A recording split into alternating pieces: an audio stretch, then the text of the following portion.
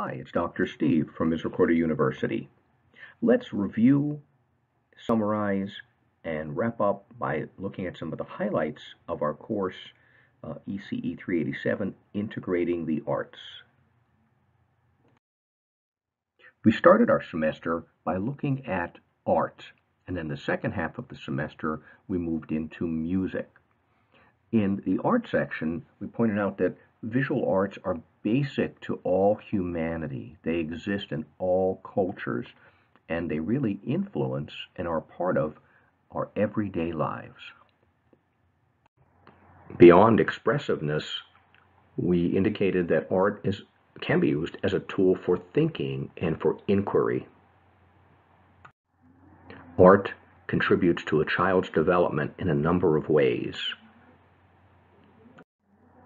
Rather than having children create crafts in the classroom, we focused on the process-focused art experiences where students utilize their creativity and they don't have to follow step-by-step instructions to make something look like the teacher's sample. From research, we indicated that there are three major stages of art in early childhood. The first stage is the scribble stage, and this takes place before age 4. The pre-schematic stage takes place roughly between ages 4 and 7, during which time children draw tadpole people, and notice how their things that they draw that are more important or powerful to them are drawn larger. In the third and final stage, we call it the schematic stage, and it takes place approximately ages 7 through 9. Children are starting to use shapes more, and they may also draw something we call X-ray people, in which you can see a body also under clothes, or a profile with a side view of a person's face with 2 eyes, because now they're drawing from what they understand more so than what they see. You can use art experiences with the youngest of children. From research, we found that one of the major art goals for children 3 and under is to get them to explore different media and different tools used to create art. This is a primary goal when working with the youngest of children. As soon as children show interest, they're ready to start creating art. This slide shows an example of how we could introduce 3-year-olds to painting. We would start small and start slow, and then start adding elements little by little. When working with art, we said there were 5 elements of art that we can introduce to our children. They include line, shape, and form, and also color and texture. These are all things that we can explore with our children as they are creating artwork. In addition to the elements of art, we also introduced 5 principles of art, and these include balance and rhythm, and also harmony, movement, and repetition. When we walk around the room as children are creating artwork, we're able to also discuss these principles of art with them and help them to recognize them. As we said with music, it's very important to expose children to all types of fine art and artwork. When introducing children to fine art, we said there were 4 steps involved in the introduction process. Number 1, talk about the artwork. Ask the students to tell you what they see. Then continue by sharing some information about the artwork and also about the artist, him or herself, and then also relate, as we did with music, relate the artwork to the content, to the activity that you're doing in class. We then experimented with some online and some technologically based art activities. The first one was some augmented reality coloring, and we used an app called Quiver, in which we brought drawings and coloring to life in 3D. We explored some electronic art tools and resources. 2 of the online drawing tools we looked at were UI Draw Painter and Sketchpad. And then we took a look at and explored 2 augmented reality art apps. we looked at Play-Doh Touch, in which children can create animals and different creatures using Play-Doh, take a picture of them, and render them in 3D augmented reality and bring those creatures to life. And then we looked at Quiver AR, and Quiver allows children to color some already existing, already created pictures on many different topics, and then with an app and a mobile device, bring them to life as 3D artifacts.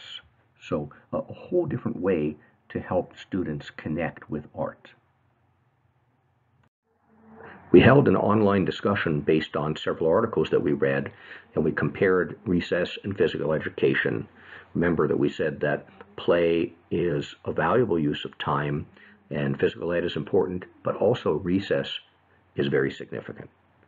For the exam, make sure you can tell us why. Toward the end of the semester, we also considered dramatic play, and we compared how younger children play versus older children. We then created some puppets, and we explored how puppets can support children's development. Several of those ways are listed on this slide. Some additional really important benefits of puppets in the classroom are listed on this slide. We then considered the topic of nutrition, and we even created centers in which nutrition and health topics were one part. Eating a good diet, we said, was a very important learning for our young children. This information from myplate.gov is helpful because it talks about what we should focus on. A children's diet should involve focus on fruits, have varied vegetables, make at least half of the grains whole grain, definitely go lean with proteins, and also get calcium-rich foods, very important for children's development. We also considered different health and safety topics, and one of those was smoking and also vaping. And I wanted to introduce all of you to some of the latest research, which is very, very new and very limited at this time, but vaping is not considered safer than smoking. In fact, it's just as dangerous. We then considered physical development of 3, 4, and 5-year-olds. On a standardized test, PDE will not ask definitions or things of that nature, and neither will we on the final exam. But PDE might ask something like, here is a scenario, and they're trying to get at what's appropriate. Do you have knowledge of what's appropriate for a 3, 4, or 5-year-old child? If PDE were to ask, they were to give you a scenario that involved, for example, cutting on the line with scissors, you would know that 4-year-olds are much better at that than 3-year-olds. And likewise with our 5-year-olds. Before wrapping up the art section of our course, we considered integrating the arts into the classroom, the importance of and how to do it even more fully. And we found that there are good reasons for doing this. Art makes content more accessible, more joyful for students. Students can express themselves and express personal connections to the content much better, and they can understand and also through art express abstract concepts. They can participate in a higher level of thinking and also participate in more community. In this direction, we found that there were really 4 different levels or approaches to incorporate art into the classroom.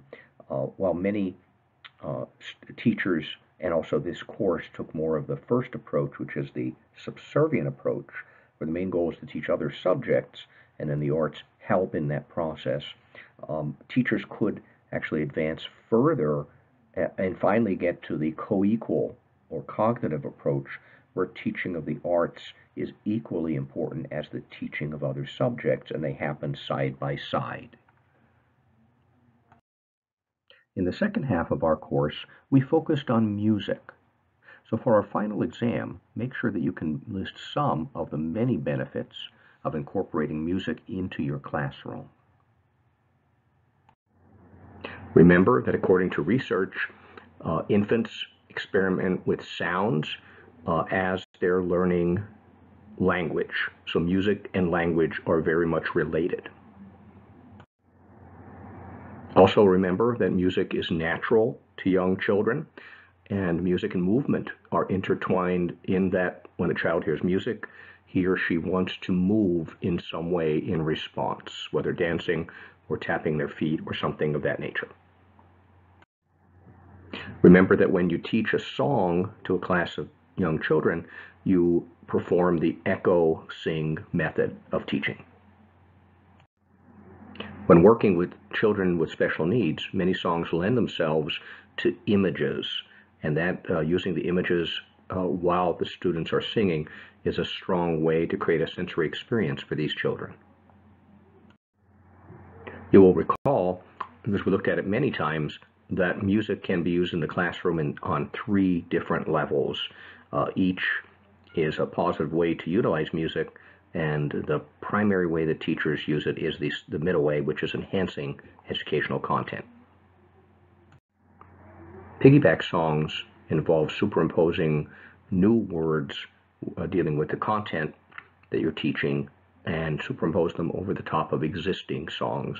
That's really powerful because it's easy for the children to learn the songs because it reduces their cognitive load.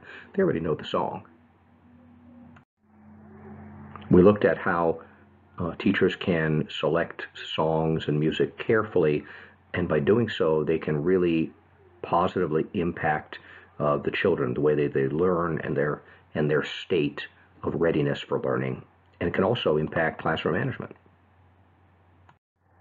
Remember that alpha music is the type of music that encourages the brain to produce alpha waves, which are relaxed but yet heightened awareness. So it's very positive for learning and also for positive classroom management. Teachers can use content songs to introduce a concept, to introduce elements of content, to serve as a memory aid as they learn content, and also at the end to review or reinforce learning. We defined music, and then we also considered expressiveness and expression, which is the way that you get your creativity and your feelings out through music.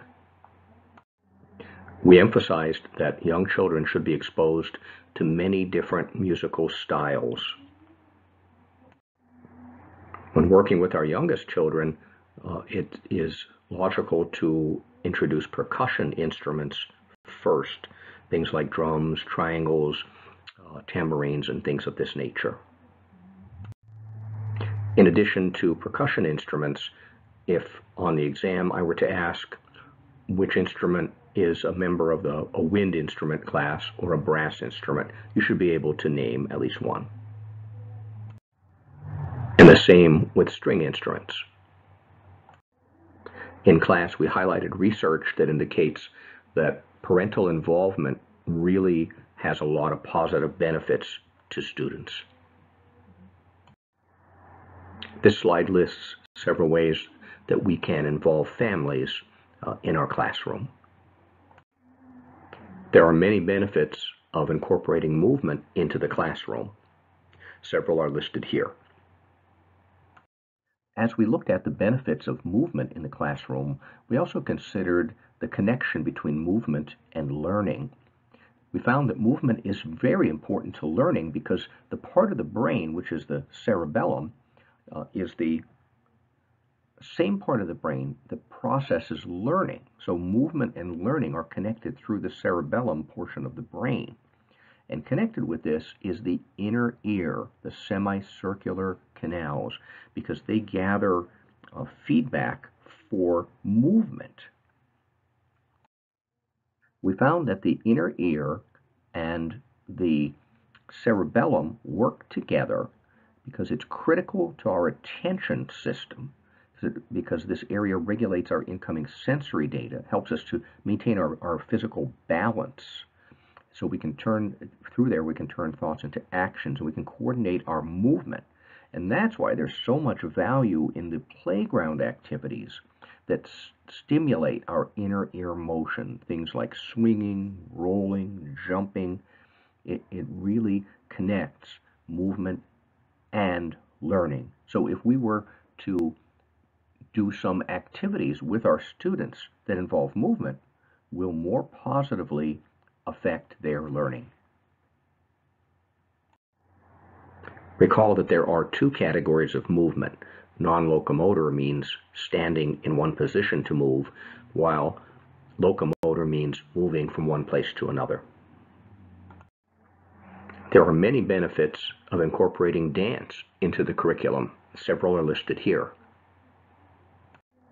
Another great way to use dance in the curriculum is very similar to content songs. You can utilize content dance, in which you can introduce concepts or reinforce them. We can also utilize music with games, and games have a lot of positives in the classroom. Several other benefits of games with music are listed here. Then before we participated in demonstration lessons in which we integrated art and music and movement and potentially puppetry and drama, we finished the semester by having an experience of documenting by creating an observational record of an individual child. And we said, how would you do that? How would you make it look scientific? Wow, that was a lot of material, but you know this stuff. You'll do great in this final exam. Plan for about 45 minutes for the exam. There will be two sections. One will be like a PECT test, in which it will be multiple choice, A, B, C, D, and then we'll also have a second section in which they will be short answers. If you have any questions about the exam in advance, let me know. But you know this stuff, and you're just about finished with the semester. Then you can relax and have a great Christmas break. Take care, and we'll see you at the final.